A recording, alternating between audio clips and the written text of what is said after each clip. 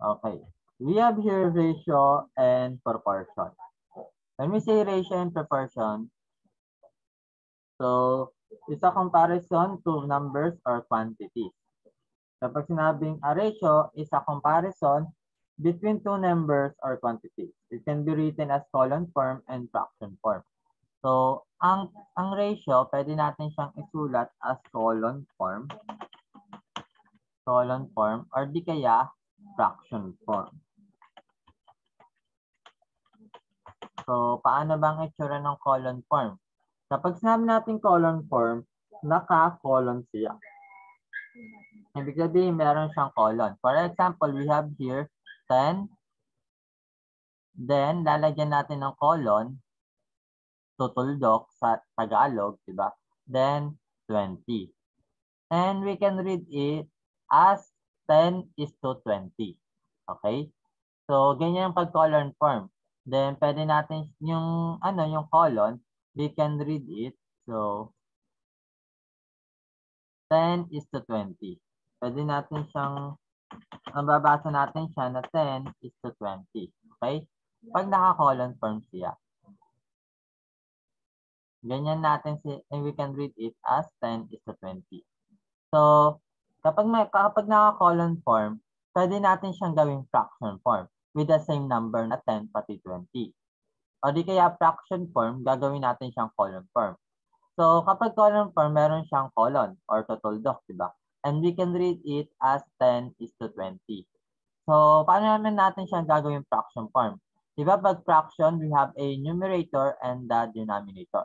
So, we have 10. Yung unang number natin, that will be our numerator.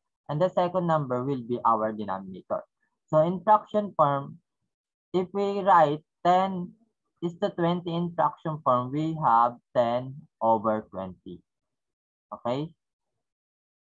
And this is the fraction form.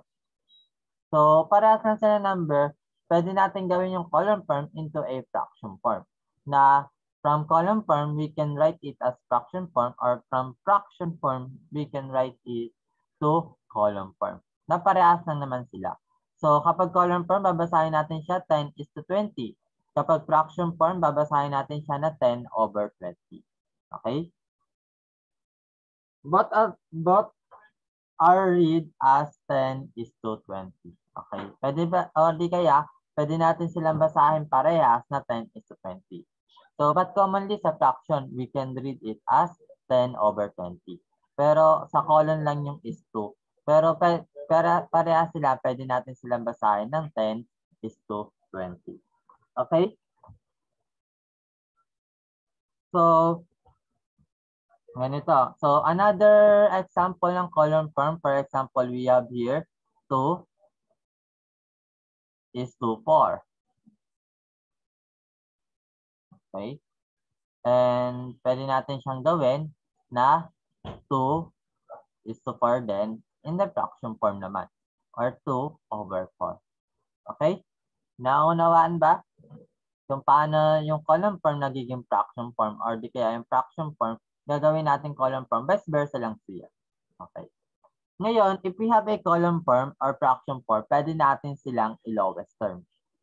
Or sabihin natin na ratio can also be written in simplest form. We simplify ratio like we simplify fraction. So, for example, we have here 10:20. So, let's have a divider here. 10:20. Na-equal din naman siya sa 10:20, diba? Yan. Ang 10:20, pwede natin siyang gawan ng lowest term. Diba? Ang 10:20, pwede natin siyang gawan ng lowest term.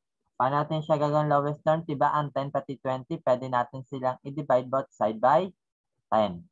Kasi kung hahanapin natin yung GCF ni 10 pati 20, magkakaroon tayo ng GCF, or di kaya pwede natin i-divide si 10 pati si 20 kay 10 parehas. So, i-divide natin parehas si 10 pati si 20 kay 10. So, if we have here 10 divided by 20, ay 10 divided by 10 or 20 divided by 10, so magkaroon tayong 10 divided by 10, that is 1. And 20 divided by 10, that is 2. So meron tayong lowest term na 10 over 20 or 10 is to 20, meron tayong lowest term na 1/2. So ganyan din naman kay 10 is to 20 sa column form. Pwede natin siyang i-lowest term or i-simplest form or write it as simplest form. So, diba meron tayong 10 is to 20. So, isip lang tayo kung kanino natin sila pwede i-divide. So, 10, pwede natin silang i-divide parehas kay 10. Diba? So, 10 over 10, kapag nakakita tayo ng fraction na ganyan, diba, ino-over lang naman natin siya or dinidivide. 10 divided by 10, so magkaroon tayo ng 1. Then 20 divided by 10, magkakaroon naman tayo ng 2. So, meron tayong may sasagot na 1 over 2.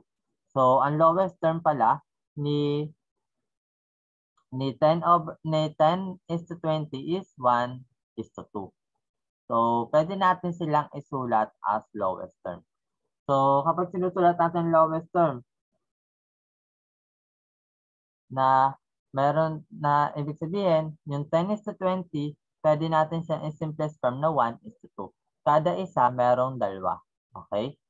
So, kada isa merong dalawa or kada 10 merong 20 naman. 20. Okay? So, parehas lang naman, diba? Kasi pag sinulat natin si column form na 1 is to 2, pwede natin siyang isulat na 1/2. Same na nandito sa ating fraction, di ba? Same lang siya doon sa ating fraction. Naunawaan? So, ganun yung ating paglo-lowest term. Another example kung paano tayo maglo-lowest term.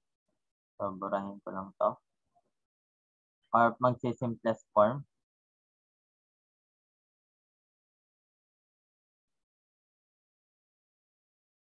For example, meron tayong 4 is to 12.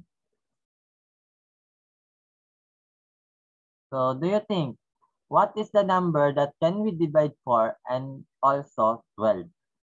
So, meron tayong 12, 4 is to 12. Isip kayo na number na pwede nating i-divide kay 4 na pwede din naman nating i-divide kay 12. Isang number lang na pwedeng i-divide kay 4 pati kay 12. 4. 4. Okay. So, when we divide 4, so parehas natin silang i-divide kay 4. 4 divided by 4 and 12 divided by 4. So, what is 4 divided by 4? That is 1.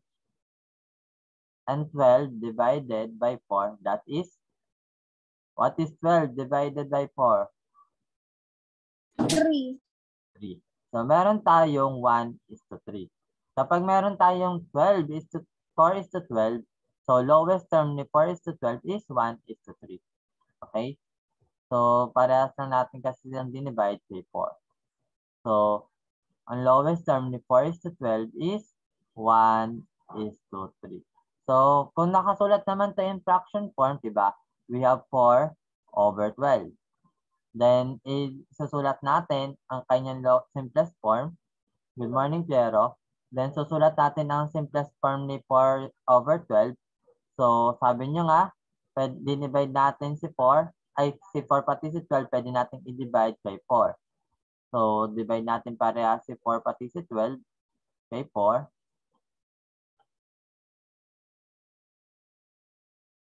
So, magkakaroon tayo ng 4 divided by 4, that is 1. And 12 divided by 4, that is 3. So, 1/3. So, meron tayong 1 is to 3 or 1 over 3. Parehas lang naman sila ng value. Okay? So, even it is a fraction form or column form, parehas lang naman silang 1 pati 3. Okay? 1 is to 3 or di kaya 1 over 3. Naunawaan? Okay, naunawaan. So, for example, we have 5 is to 6. May simplest form pa ba si 5 is to 6? Wala po. Wala. Kasi si 5 is a prime number while si 6 naman composite number. So, prime number na si 5. So, hindi na natin sila makukuhanan ng simplest form. Diba? Hindi, wala na tayong may isip na number na pwedeng i-divide kay 5 pati kay 6 na same number lang. So, 5:6, simplest form na siya. So, kung gagawin natin siyang fraction form, that is 5/6. Okay. So, that's na ganyan lang kasimple. Okay?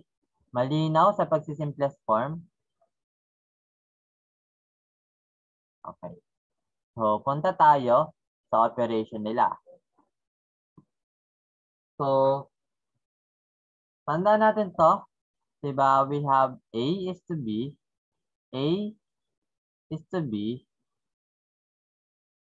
equals C is to D.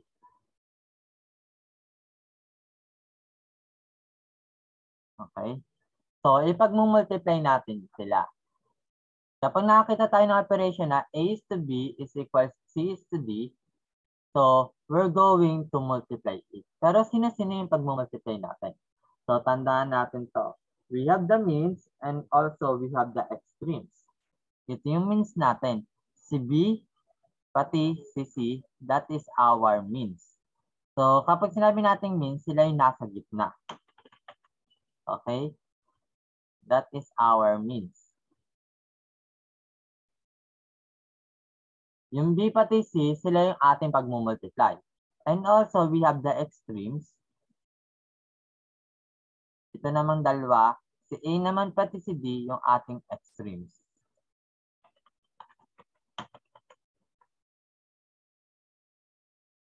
Ibig sabihin, silang dalawa yung ating pag-multiply. Okay?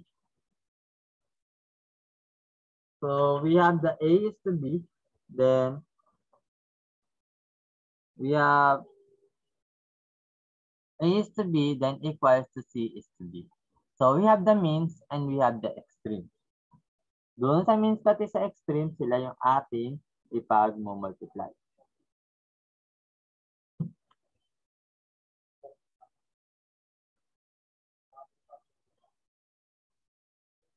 So, as we can see, yung means are the inside terms of a proportion. Diba? Sila yung nasa gitna. Yung means natin, kaya siya tinawag na means kasi siya yung nasa gitna ng ating proportion na A is to B is equals to A is C is to D. While yung extremes naman are the outside terms of our proportions. Yan naman yung nasa outside terms. Two ratios are said to be proportional if the means and the extremes are equal. Malalaman natin kung proportional ba sila kapag yung means natin and extremes ay equal. Okay? So, try natin to.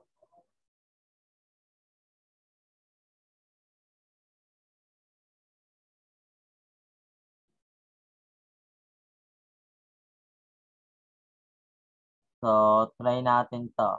Diba kanina naglo-lowest term tayo? So, malalaman natin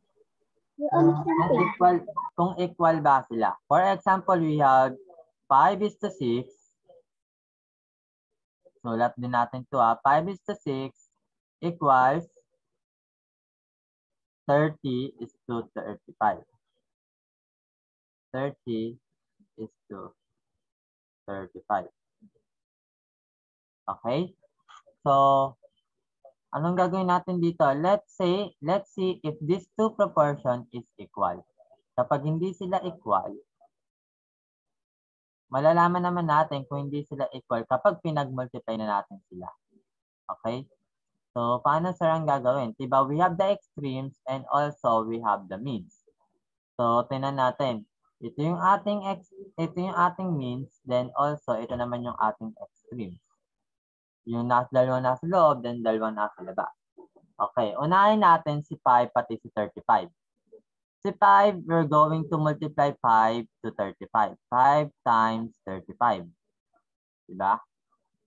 Kasi ang kasama ni 5 is si 35, which is our extremes.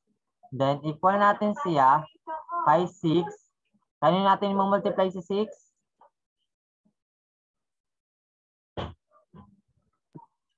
Sure.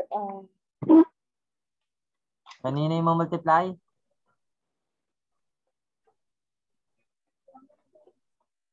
30.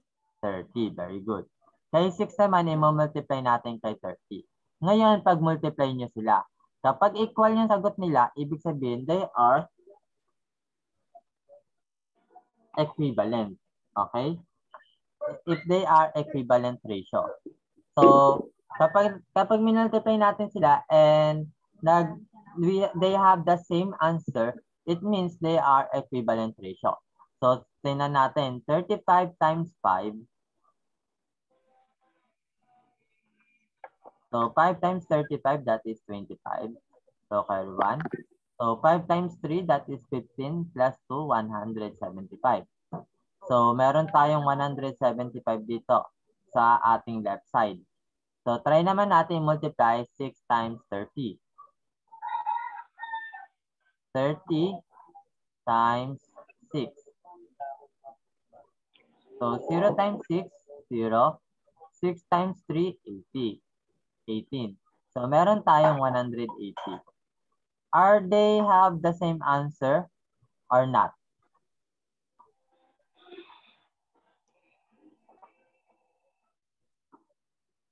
So, kung hindi sila equal, kasi yung isa 175 and yung isa naman 180. So, they are not equal. So, it means this is not equivalent ratio. Equivalent ratio. Okay? Yun yung ilalagay natin. They are not equivalent ratio. Bakit, sir, not equivalent? Kasi, hindi naman magkatulad si 175 pati si 180. Hindi sila equivalent. Okay? So, kapag na-multiply natin, doon natin malalaman if they are equivalent ratio or not equivalent ratio. Since like na nakita natin na hindi sila equal, so they are not equivalent ratio. Naunawaan? So, copy nyo muna bago ko burahin. Copy.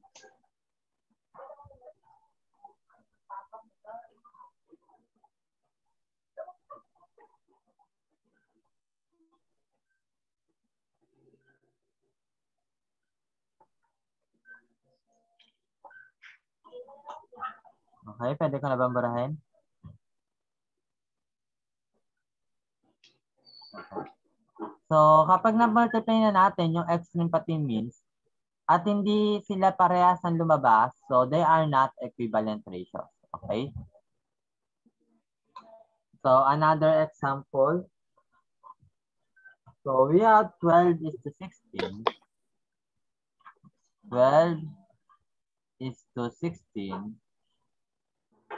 Then equals 3 is to 4. So, let's see. Tingnan natin kung equivalent ratio pa tong 12 is to 16 pati 3 is to 4. So, paano natin malalaman? So, pag multiply natin si means pati si extremes. Diba? So, ang extremes natin, we have 12 times 4. Tama ba? 12 times 4 kasi ang kasama ni 12 ay si 4, which is the outer. Diba?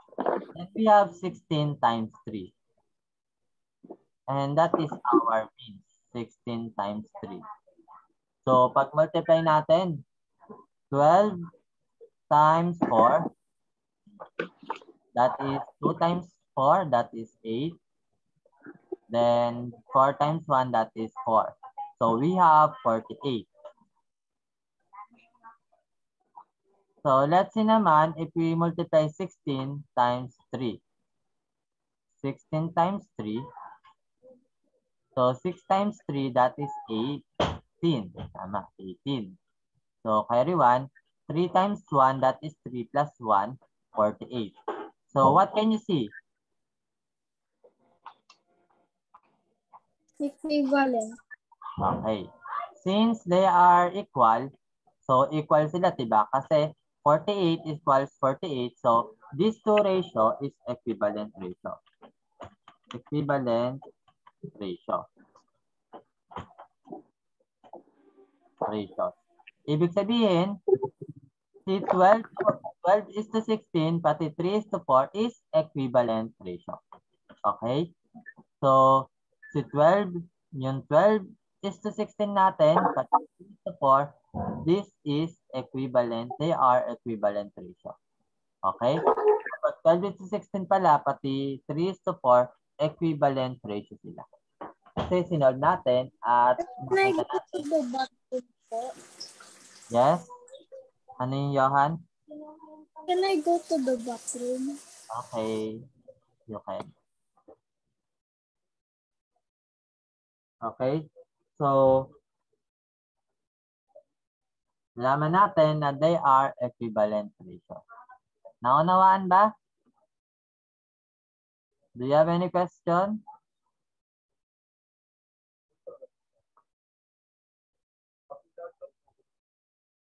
So, may tanong ba, Piero? James? No. Okay. So, let's have another example. So, copy nyo lang ng copy o screenshot nyo lang ng screenshot, ha?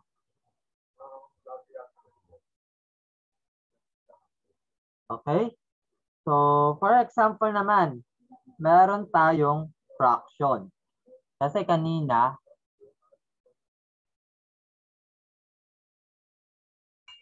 ratio lang yung ating pinapakita, di ba? So, ratio kanina. For example naman, fraction. Halimbawa, we have here 4 is to 5, but fraction form. 4 is to 5 is equals to 12 is to 25. 12 is to 25. So, how can we identify if these two fractions are equivalent or not? So, tatanungin natin, is this equivalent or not? 4 is to 5 is equal ba kay 12 is to 15? Ay, 25. Diba? So, tinan natin kung they are equivalent or not. So, kanina, meron tayong means and extremes. Ngayon naman, dito kay... Dapat pala, di ko nabigara.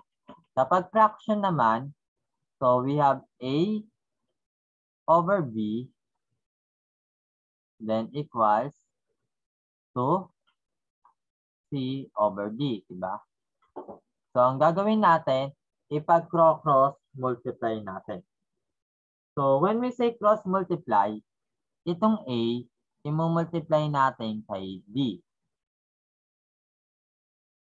Gagawa tayo ng pa-cross. Then, si B naman, i-multiply natin kay C. Okay? Ganyan. When we say cross multiplication, i-cross multiply natin. Ang mangyayari, si A, ita-times natin kay B. Then, si B naman, ita-times natin kay C. Okay? Kasi that is cross multiplication. O, diba? So, katulad dito, we have 4 over 5 is equals to 12 over 25. So, it means we're going to cross multiply these two ratio. So, yung 4, ita-times natin kay 25. Then, yung 5 naman, ita-times natin kay 12. And let's see if they have equal ratio or equivalent ratio ba sila. Kanina nga ulit natin ita-times si 4? 4 times what? Ay, 25 po. Ay, 25. 4 times 25. Then, lagyan natin ng equal sign. Si 5, kanina natin ita-times si 5.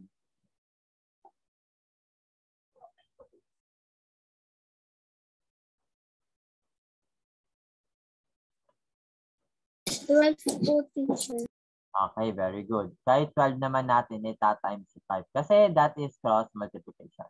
Then, pag multiply na natin, we have 25 times 4. So, 5 times 4, that is 20.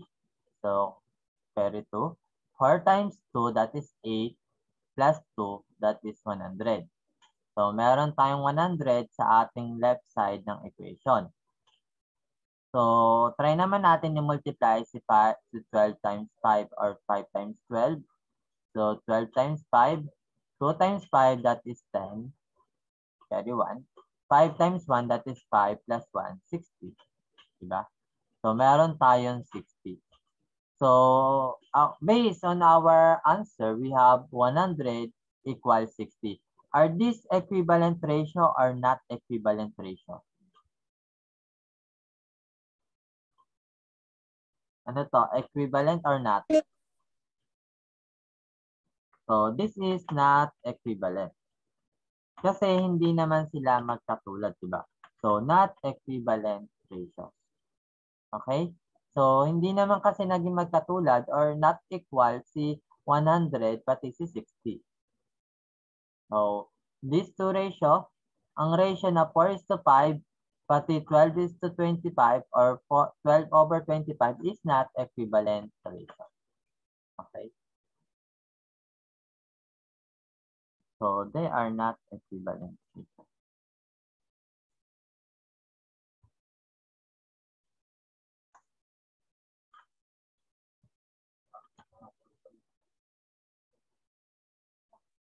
Okay.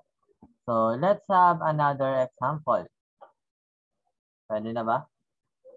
Magsusulat na ata si Piero. Ay, si Piero. Si James. Tapos ka na magsulat, James? Okay. So, another example.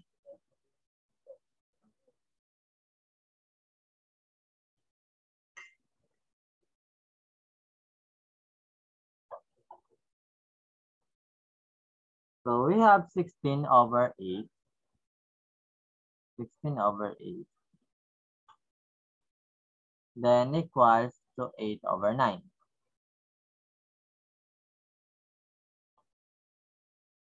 So, cross multiplication natin sila, diba? So, si 16, multiply natin kay 9. 16 times 9.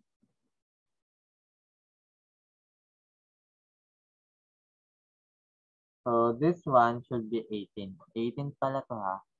Yan, 18. So, equals natin kay 18 times 8. Okay? So, we have 16 times 9 then equals to 18 times 8. Dahil cross-multiply na natin yung dalawang fraction natin o dalawang ratio. Ngayon, pag-multiply natin, 16 times 9. So, we have 6 times 9, that is 54. Tama, diba? 54. Then, 9 times 1, that is 9, plus 5, 14. So, we have 144. So, 16 times 9, that is 144. Then, equals natin, kay 18 times 9, multiply naman natin si 18. 18 times 8 pala, sorry. 18 times 8. So, 8 times 8, that is 64. Then, 8 times 1, that is 8, plus 6, that is 14. So, they have 144 also.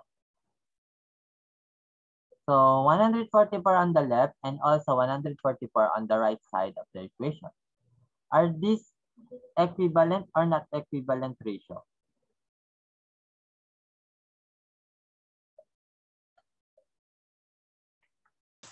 Equivalent. Equivalent. So, equivalent ratio na siya because they have equals ratio naman, diba?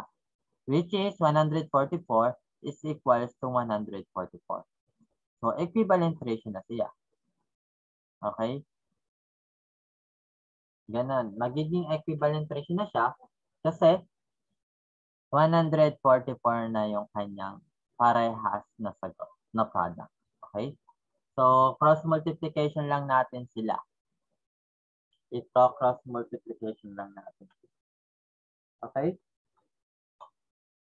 Naunawaan ba? Sinong may tanong? Wala naman. So, take a copy. Then, di-delete ko na din siya. Okay.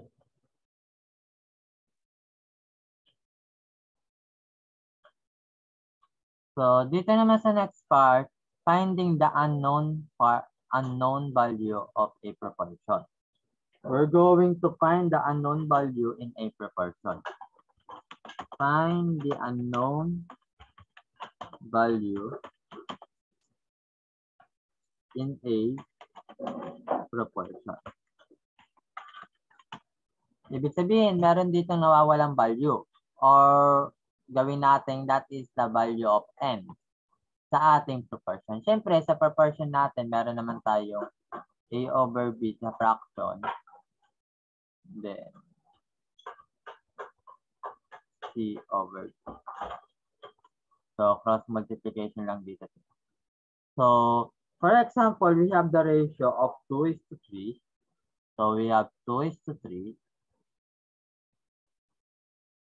is equals to n is to 18. So, meron tayong letter n. At yung letter n na yon, hahanapin natin what is the value of that letter n. Ano nga ba yung value ng that letter n? So, magagamit natin siya. So, gagamitin natin dito si proportion, yung ating column form. Pwede natin gamitin yung proportion ng ating column form. Paano yan? So, diba, multiply natin si 3 pati si n. Okay?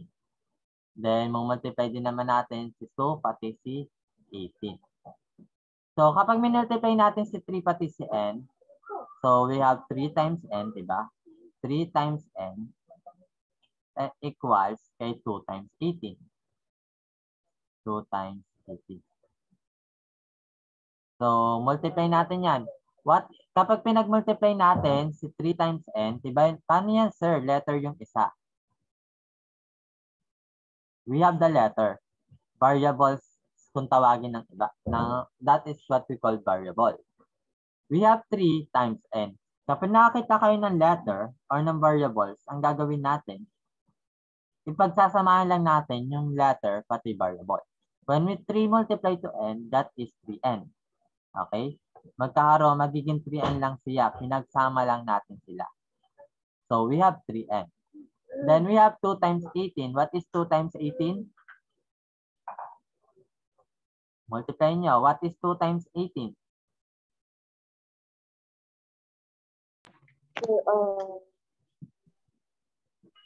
36. 36. Okay.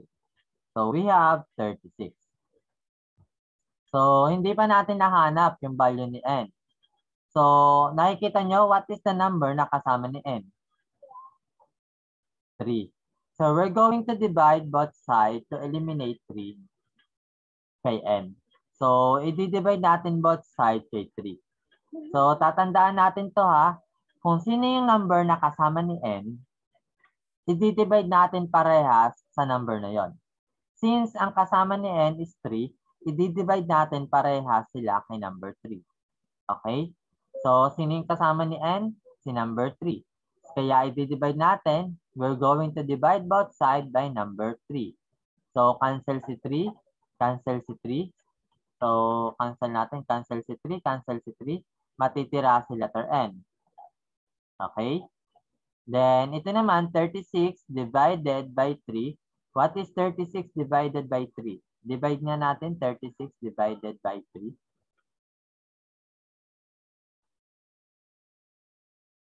So, we have 3 yung nasa labas. Then, si 36 yung nasa loob. 3 divided by 3, that is 1. 1 times 3, that is 3. Then, subtract natin. 3 minus 3, that is 0.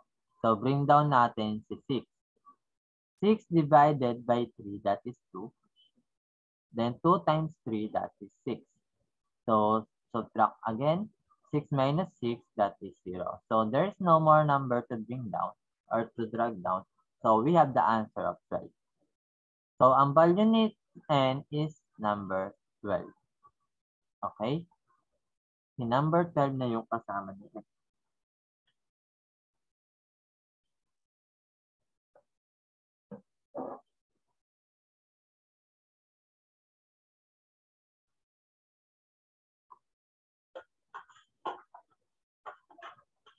Naunawaan? Yes. Okay. How about the others? Naunawaan ba natin, class?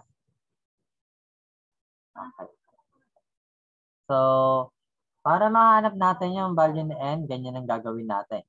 Also, ganyan din naman kay fraction form. So I would like to erase it. So screenshot or copy it now.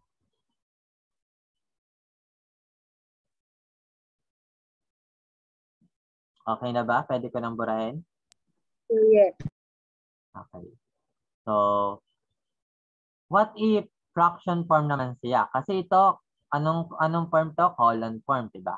Naka-colon form. Paano pag fraction form naman siya? And then, yung isang number is unknown pa din. For example, we have here 5n. 5 over n pala, sorry. 5 over n is equals to 20 over 28. 20 over 28. So, like what I said earlier, gamitin natin ito, cross multiplication. Diba? So, cross multiply natin yan. Una-muna, we have 5 times 28. Diba? 5 times 28. Then, equals natin siya kay n times 20. N times 20. Okay? So, meron pa rin tayong letter n. At yun yung hahanapin natin, what is the value of that letter n? So, multiply na natin. 5 times 28. So, lagyan natin 28 times 5. 8 times 5, that is 40. Carry 4. 5 times 2, that is 10. 140. 140. So, meron tayong 140 sa ating left side. Then, what is n times 20? Sir, ano po ito? N times 20. 20. 20n. Very good. Magiging 20n lang siya. Pinagsama lang natin sila. Magiging 20n siya. Okay? Then, anong sunod natin gagawin?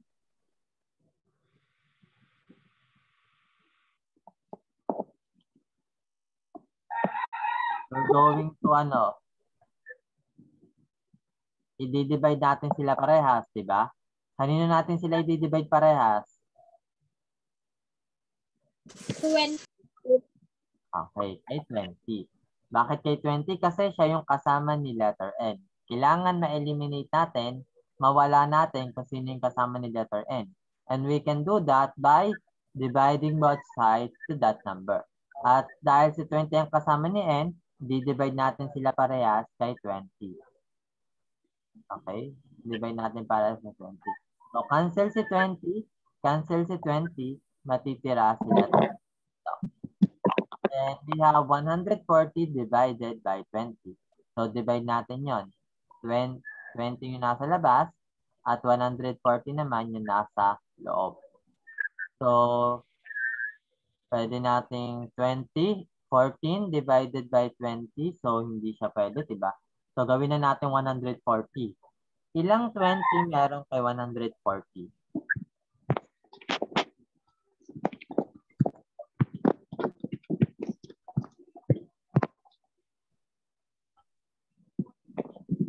Sir.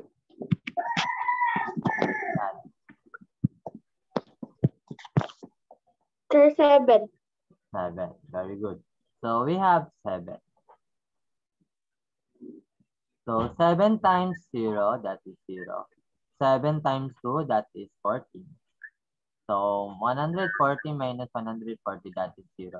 There is no more number to be dragged down or bring down, diba? So, we have the answer of 7. Sir, ang N7. Yes. N is equal to 7. Or 7 equals to N.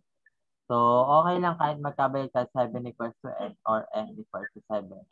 Parehas ng okay? So, this is our final answer. Naunawaan ba natin? Yes.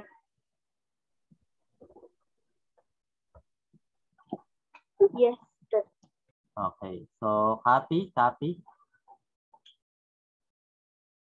So, we have here problem solving.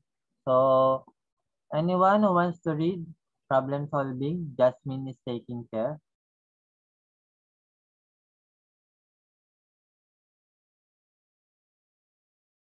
Go, Johan.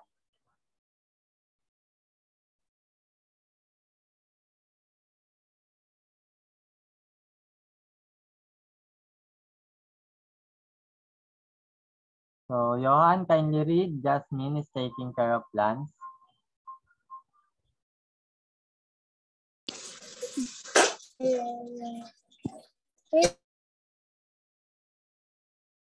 Jasmine is taking care of plants at the garden. She used 9 liters of water in watering 24 plants. How much water will be used in watering 40 plants? Okay. So, we can use even column forms or fraction form. Kahit ano, pwede natin gamitin. So, sabi dito, si Jasmine, nag-aalaga daw siya ng halaman or ng plants, di ba? Taking care. So, nagdidilig siya noon. And the first one, she uses 9 liters of water in watering 24 plants. Nakagamit daw siya ng 9 liters ng water kapag nagdidilig siya ng 24 plants. So, when we write it, yung 9 liters to 20 is to 24 plants. So, we can write it as 9 is to 24. Diba? And yung 9, that is the liters of water. At yung 24 naman, that is the plants. So, yung 9 liters of water yon. Liters of water. Yan. Diba?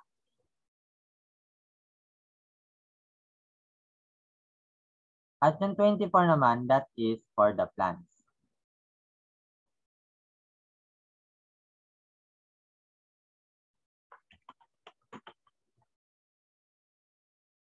Ngayon, tinatanong dito, how much water would be used in watering 40 plants?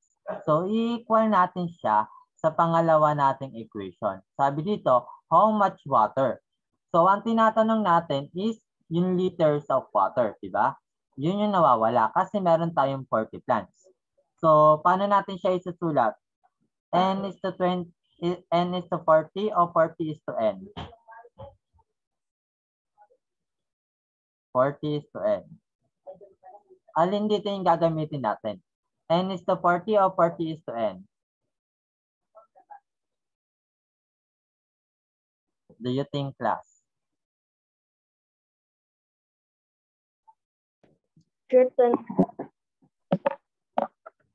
Alin? N is to 40. Bakit N is to 40?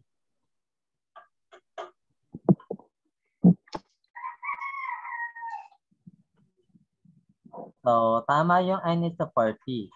So, bakit N is to 40 ang gagamitin natin, hindi 40 is to N? Kasi po yung liters po ng water ang hinahamon. Okay, very good. Diba, liters of water yung nawawala. So, liters of water din yung ating letter N, diba? Bago dito, sa una nating equation, ay sa una nating ratio, diba? Ano nauna niyang nilagay? Liters of water. Kung liters of water yung nauna natin, yung 9 kasi, that is the liters of water. Kung yung liters of water ang inuna natin, sa second ratio natin, dapat mauuna din si liters of water. Okay? Diba yung N natin, that is the liters of water, kaso unknown pa siya. Unknown liters of water. Diba? Unknown liters of water pa siya. Pero that is our letter N. Kaya dapat mauuna pa rin si liters of water kaysa kay plants. Yung 40 natin, that is our plants, diba?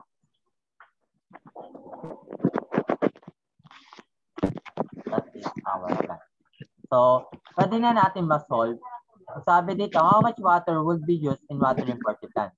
Kung 40 plants na yung kanyang dinidiligan, pwede na natin malaman kung ilang liters of water ang kanyang ginamit. Okay? So, solve natin. Diba meron tayo ditong, itong gagamitin natin, extremes pati means. Ibig sabihin, multiply natin si 9 kay 40, then si 24 naman kay N. Diba? Multiply natin. We have 9 times 40 9 times 40. Then, equals natin kay 24 times n. Tama ba? Ganyan, diba? Okay. 9 times 40, multiply natin. 40 times 9. 360 degrees. Anong 360 degrees? 360. Bakit may degrees? Roger. 360 lang. Okay, so tama naman 360. Okay, so we have 360. Naging degrees bigla. So, 24 times n. What is 24 times n?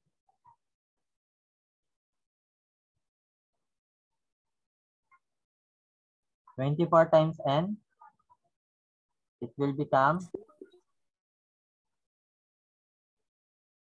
24 n.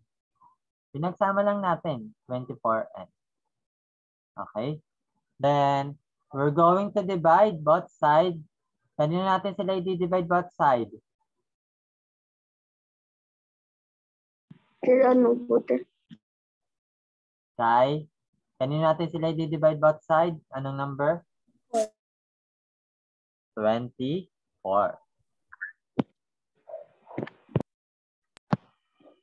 Sir,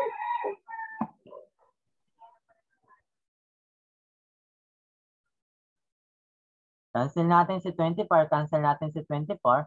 Matitira na lang si letter N dito sa kabila. Bago i-divide natin si 360 kay 24. So, divide natin 360 divided 24.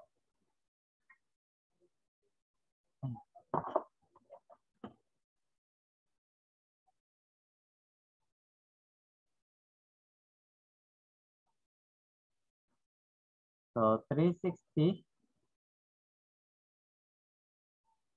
then 24. So, dito muna tayo kay 36. 36 divided 24. Divided by 24. What is the answer?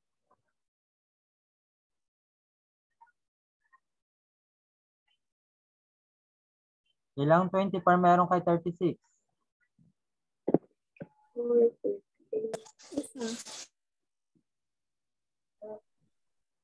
1 lang, diba? 15. 15. Wow, naisagot agad 15. So, this is 1. So, we have 24. Then, subtract natin. 36 minus 24, we have 12. Then, bring down 0. 120 divided by 24, that is 5. So, 5 times 24, 5 times 4, that is 20. Carry 1. 2 times 5, 10. Plus 2. Kasi meron tayong carry 2 na 2. So, we have 12. So, 120 minus 120, that is 0. So, we have the answer of 15. So, n is equals to 15. So, ilan liters daw ang magagamit natin kapag nagtanim siya, ay nagdilig siya ng 40 plants? Sir, 0. Wala na. Ano 0 plants? Diba we have the n is equals to 15? Ay, Diba? sir, 15. 15. Diba ang tanong natin, how much water would be used in watering 40 plants? Diba? So, kung nag-water siya ng 40 plants, diba, ang ating equation dito is 9:24.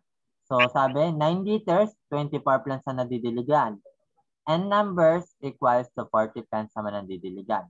Diba, ang value ng N natin, anong value ng N natin? That is 15. Ngayon, kung 15 liters, 40 plants naman yung ating madidiligan. Kaya 9:24, then 15 is to 40. So, yung value ng N natin, that is 15. Okay? That is 15. Naunawaan?